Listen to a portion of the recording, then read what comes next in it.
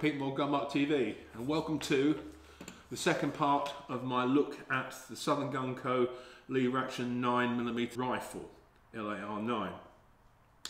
I did a little video, mainly me just having a general chat and shooting it about 3 weeks ago. Had at least 1,500 hits so far and counting, and probably 50, 60 comments.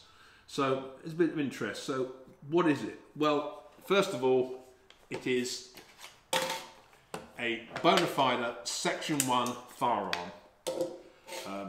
It's not like the lever release system that Bob made some time ago in 9mm, 223 and 308, which usually interrupted gas piston system, which technically wasn't a self-loader, but the government didn't like it, and after about a year or so, or 2 years, they decided to ban them all, as they do. So what it is, it's a rethought lever action rifle compared to the old designs like Winchester's 1894, 73, that sort of thing, which is technology that's about 150, 160 years out of date. Nothing wrong with it, it works, but this is very different. The most obvious thing about it is the lever. The lever sits in front of the trigger guard, and it's almost the same shape as the operating lever on a Winchester. However, the Winchester is angled like this to the grip.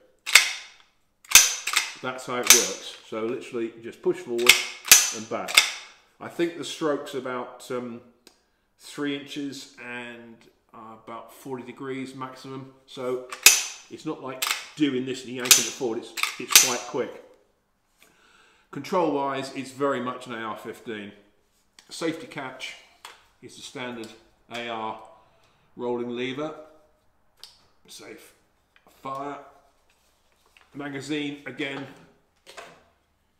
is at the front of the mag well. It takes Glock magazines in 9mm, for example. Currently, as you can see, this is only a right-handed catch, you know, for a right-handed shooter, but this is machined away, and it looks like Bob said he's going to be making an ambi catch at a later date. The butt is a simple basic buffer tube and car 15 type butt. There's no spring in here, there's no need to, because it's all operated down here. The barrel is a stainless, or what I would call heavy, fluted 16-inch tube with a 1 in 10 twist, which from experimentation with different loads in the last few weeks, pretty much handles most weights. Up front is a muzzle brake, which is not standard. That's an extra, as we shall see. The fore end is in-house again. It's M-block type, so you can put rails and things on it if you want to. Here I've got a little hand stop on it, just out of interest. And that's pretty much the basics of the rifle. Right, I've stripped the rifle down to its major components: upper and barrel, lower, bolt. This is not Bob's first segue into lever action rifles. He had a gun called the LA, lever action. There's a lever action 9 and a lever action 30. And in the case of the LA, the whole pistol grip hinged. There was no lever, and there was like a hook that came up and just operated the bolt. But the only problem was the angle on moving the lever. It got a bit weird and unnatural.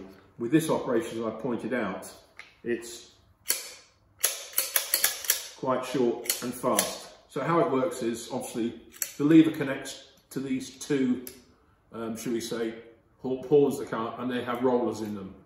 These rollers engage in what I would describe as a toggle mechanism.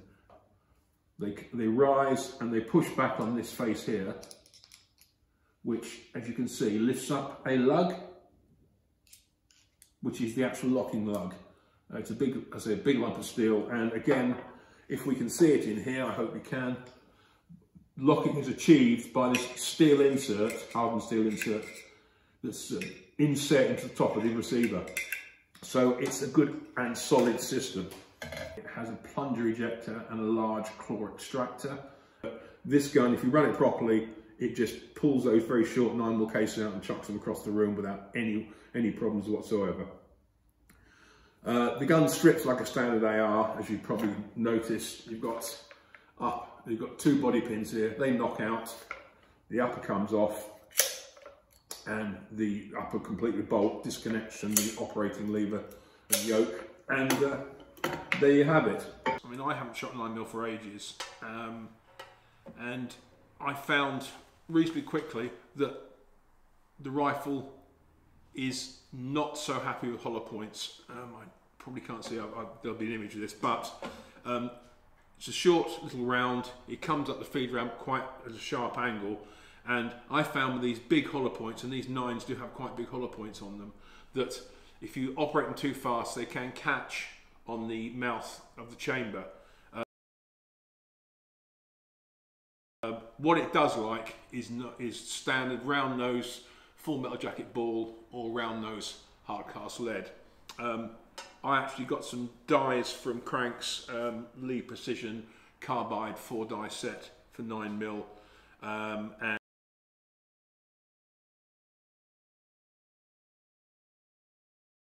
and they're hard cast 125 grain bullets, and also some Sierra 125 grain jacketed hollow points using their True Blue. I'm going to do a little feature on loading for 9mm, not on this one but later on. I knocked out 25 of each of the round nose lead and the jacketed hollow point reloads. They're running okay, interesting figures, but I did notice very much that you can slow operate the hollow points but you can't fast operate them. Whereas the round nose, be it FMJ or hard lead, they go in and out like that.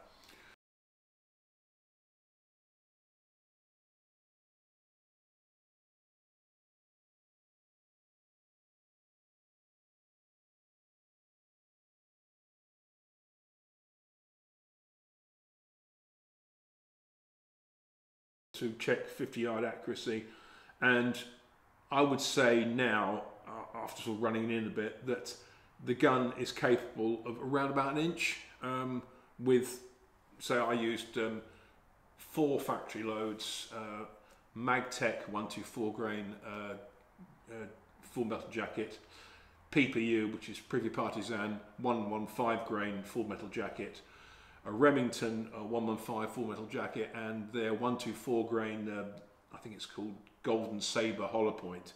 Overall, it's been pretty good. Punching out to 100 yards, again, once it's been zeroed in, it's shooting, I would say, 2-3 inches. That if you could get hold of something like a 147 grain, 154 grain bullet, with the 1 in 10 twist would probably prefer that to this lighter and medium stuff. But the good thing is, if you buy one of these, roll into your local gun shop, say, oh, I need some 9mm, and they've got, like, say, PPU 115 grain or Remington 115 grain, provided you do your bit, the gun's going to shoot. I'm using Remington UMC 115 grain FMJ. Glock mags are quite stiff to full when they're new, and the capacity here is 17 rounds maximum. And I would recommend that if you do get one of these, you'll probably buy a couple of spare mags with it. I would load up these mags to capacity and leave them for a week or so, because that will just, should we say, break them in a little bit. If you're shooting with a full mag, Bob recommends that you open the action first, put the mag in, then shut it. So what you do, open it up, put your safety on, mag just clips in like that, shut it up, flick it on, and let's see what it's going to do.